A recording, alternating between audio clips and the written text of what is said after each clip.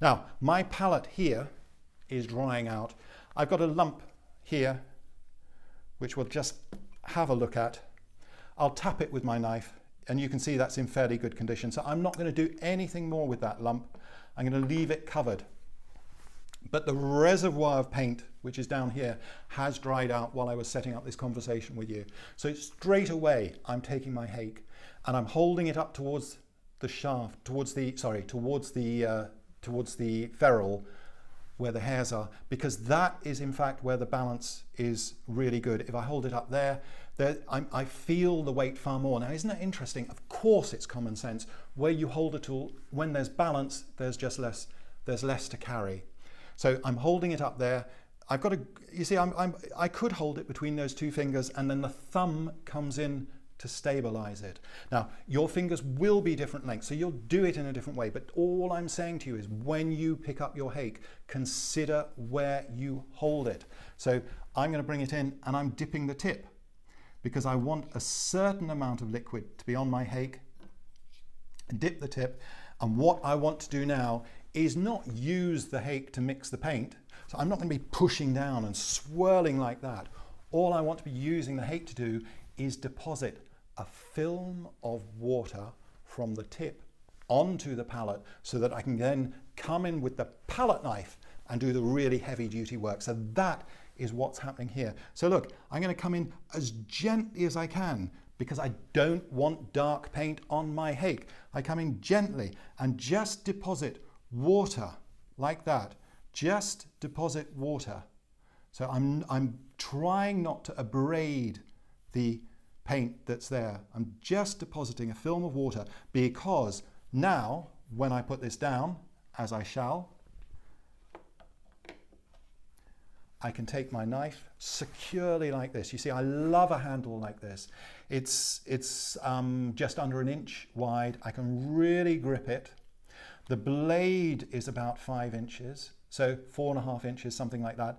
Again, it's a little wider than the handle, but I can really grip it well.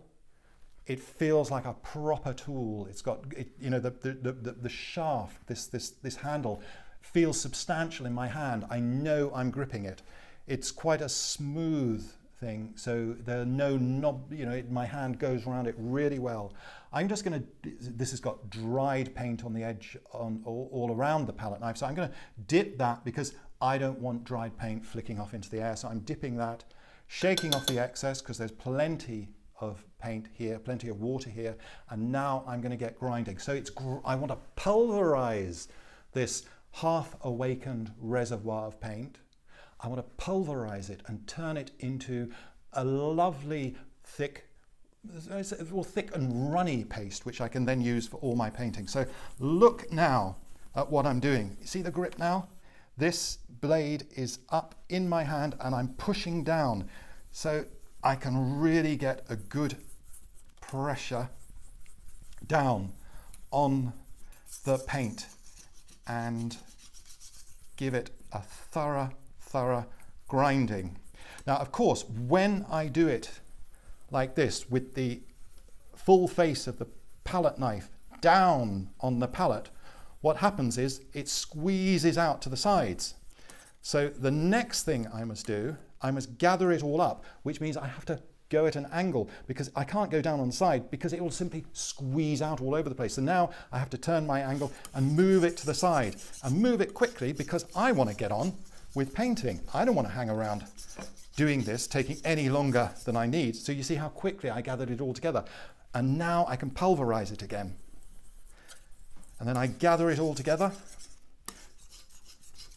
And now I can pulverize it all again. This is what I do, okay? What you do is completely separate, but what I do is this. And it is nice and creamy now. However, it is quite thick. So I'm scraping off the excess from my knife because I don't want to waste it in here. And now I take some more water and mix that in. So I use my palette knife in order to transfer water over to my palette. And now you can see how that is runnier than it was, and it's also restored. So I've used my palette knife with this really solid grip, and there's a lot of pressure coming out through my top part of my arm, down into my forearm and out into my wrist, and then down into the paint to pulverize it and mix it and make it into this lovely, smooth, creamy, beautiful, thick reservoir of paint. And now it's back to the hake again. So this area here is where I'm going to make an undercoat. So that's what we're going to look at now.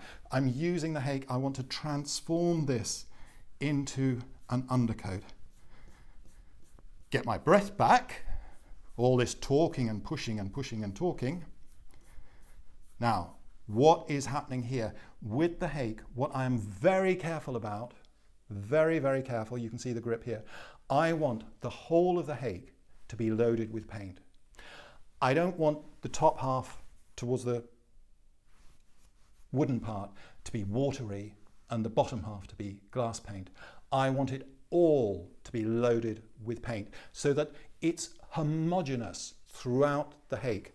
So to do that, I push down quite hard. So let's go at the side. If I go at the side like that, it's pushing down like that. It's pushing down. So the whole of the brush makes contact with the palette. And that's an important thing because I can come down now with the whole weight of my arm. Okay, I can come down with the whole weight of my arm and push down like that. So all of the hairs right up to the top, from the tips to the base, get paint loaded on them. And now look at this. What do? I load both sides. So with the grip that I've got here, I can just turn it over very quickly and load the other side. And really important to be good at that kind of movement, I believe. And then it is loaded all the way up, evenly all the way up with glass paint and on both sides. And now the loading is full pressure, see, like that. Now notice what happens when I come and paint the undercoat itself. I paint with the tip again. So it's a bit like when I was restoring the palette, I just used the tip of the hake to deposit water onto the dried up palette. Here, I'm going to work with the tip just to lay down paint. And the reason is, if you put a lot of pressure down, I mean, sometimes you do, but in general, if you put a lot of pressure down, then so much of the brush is making contact with the glass. It's going to be less even, chances are, because there's the base of the hair that makes contact with the glass first, and then you pull it, and then the tip comes along afterwards. So all of that, the whole length of the hair is making contact with the glass, which is fine if that's what you want. But the point I'm making to you is, in general, myself, the consistency of the paint is made in such a way that I can paint just with the tip of the hake. And to that end, it is far more upright, because then I know it's just the tip of the hake that is making contact with the glass. So when I'm loading, there's a lot of pressure. I could almost load it like that. So all of it, all of the hairs are constantly in contact with the palette, because I want that paint to be going all the way up. But on the other hand, when I'm painting, when I'm doing an undercoat, or when I'm doing a secondary wash, quite often, and it's just the thing to think about, how much of the brush do you want to be in contact with the glass? Obvious point. Typically though, me with the hake, I just want the tip to be in contact with the glass. So I'm going to load this again because I'm talking so much. I must keep the paint in good order. I'm talking so much, but it's really important things I'm telling you, because we're addressing it from the point of view of grip, aren't we? And that grip, and you see the angle is almost upright. And now let's do those strokes. So 1, 2, put this down. They're a little bit dry, so I've got to quickly come in and blend, and I'll talk about blending again in a moment.